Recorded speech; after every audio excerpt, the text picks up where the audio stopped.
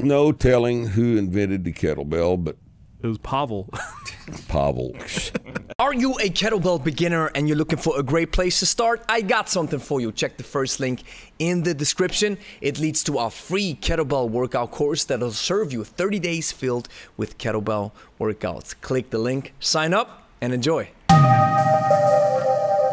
Grüezi miteinander, Gregory von Lebe stark here. As I was doing my research on kettlebells, I have found that Marc Rippetoe from Starting Strength said something about our beloved kettlebell once again. Before we jump into the reaction and listen to what Marc says, and before I give you my comments on it, there's one thing that I want you to know. Now, Marc Rippetoe from Starting Strength, when he says something, I want to listen. I've learned a lot thanks to his book, Basic Barbell Training, and I consider him an expert. Whether I agree to what he says or not, I don't care. Whether he mocks kettlebells or not, I don't care, because I'm not emotionally attaching myself to a training equipment. I love kettlebells. I think they're awesome. I think they serve you a lot of value, and many people agree on that fact. But if Marc doesn't like them, it is what it is. Nevertheless, if an expert who's an intelligent person as well says something, I want to listen. And then when the kettlebell video comes out, then we'll be set. We'll be set for another 2 years. Cool.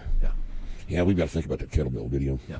That's got the potential to be thoroughly hated. Yeah. Just really excite some people. I mean, the people that have spent, what, $5,000 on a kettlebell cert, Yeah. they will hate us. You do have a lot of kettlebells. I do? Yeah. There's, how many are there over there? 12? 4 or 5. I commented on the video. I said like, hey, at least you own kettlebells.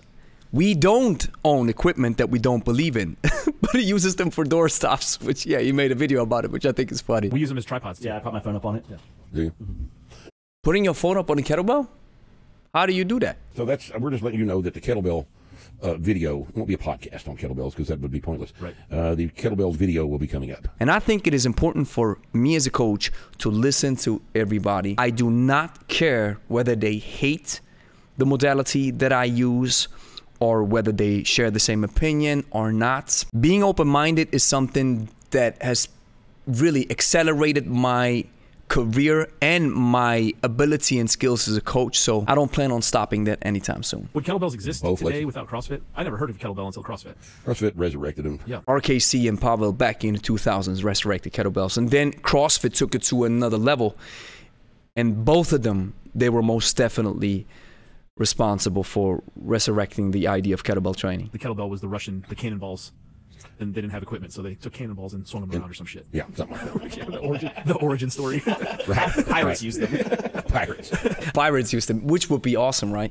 To have an origin story like, hey, let's use cannonballs, put a handle on it, and then do some swings on a pirate ship. That sounds cool. The kettlebell goes way back, beginning of the 20th century, and this is where you have the Turnvater, and his name was Friedrich Ludwig Jan. Then you had Theodor Siebert, who was the father of athletics or gymnastics, they called him. Hans Steirer, who was a legend from Munich, who was doing feats of strength with kettlebells. Krajewski, and Uncle Vanya, Ivan Lebedev.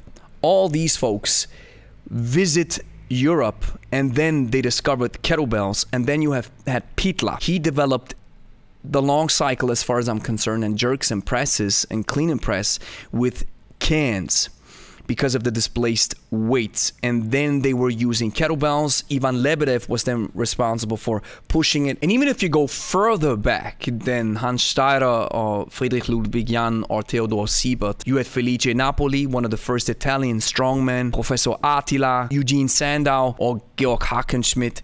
Heavyweights who were also using kettlebells. No telling who invented the kettlebell, but It was Pavel. Pavel.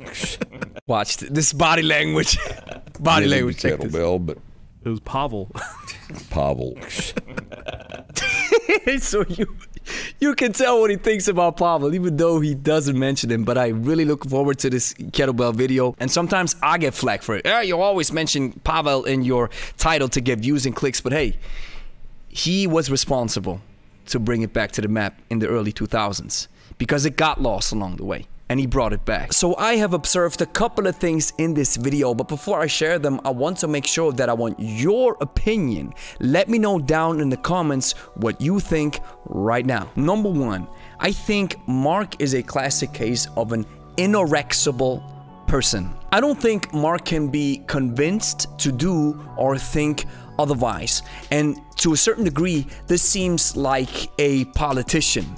Politicians rarely revert their course or do something different, or they apologize, because then they will be considered weak in their tribe or even to the public. The next thing I see is, even though this seems like some kind of a guru cage fight, I think Marc and Pavel have something in common. Now, you can observe from watching the video and listening to what Marc's constituency is saying that they hate kettlebells as well. So they just do what they have been told.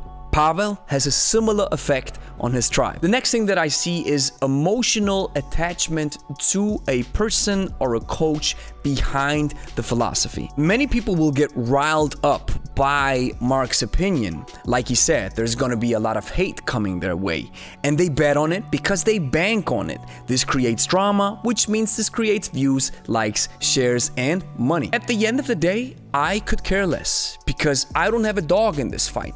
Whether Pavel or Marc like or hate each other, I don't really care. The final point is, it confirms yet again that there's a nuance between being open-minded and staying firm in your belief. At the end of the day, they're not mutually exclusive. Now, while you can't pinpoint the moment when the market weight was used as a kettlebell, you can still trace the origin story back to these guys that I've mentioned, and it's very interesting. If you want to watch more about kettlebell history, I made a video about it where I took a deep dive, where I got information from my friend Geronimo Milo, who has shared his research with me, so you have to check it out if you're interested. Thank you for watching. If you liked the video, like it, consider subscribing, and don't forget to comment. Are you a kettlebell beginner and you're looking for a great place to start? I got something for you. Check the first link in the description. It leads to our free kettlebell workout course that'll serve you 30 days filled with kettlebell workouts. Click the link, sign up, and enjoy.